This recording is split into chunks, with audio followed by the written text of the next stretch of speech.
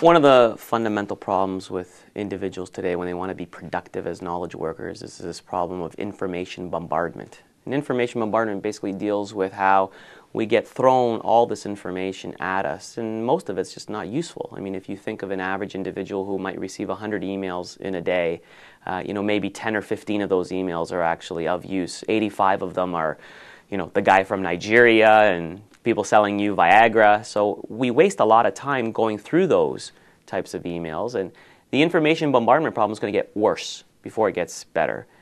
All we have to do is look at how much information gets accumulated in the world today. And if you look at an email, for example, that process of codification we've been doing as human beings for thousands and thousands of years. If you go way, way back to cave people, they would draw on the caves, and that's how they would communicate with one another. And then the Egyptians would write on papyrus paper, and the Greeks would write on ancient tablets, and the Romans on scrolls. And then we had the development of the printing press in medieval times, and now we've got computers. So we've been codifying with a bunch of different media for thousands and thousands of years.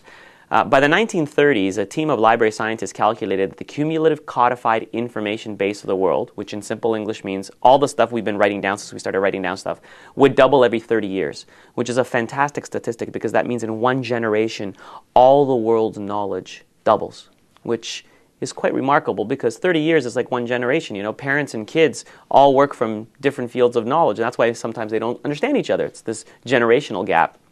By the 1970s, that number shrank again so that the cumulative codified information base of the world would double every 7 years, which is quite remarkable and a challenge for the educational system. Because if children start school in grade 1, by the time they get to grade 8, there's a whole new body of knowledge in the world. So how are they supposed to keep up? How does the educational system keep up?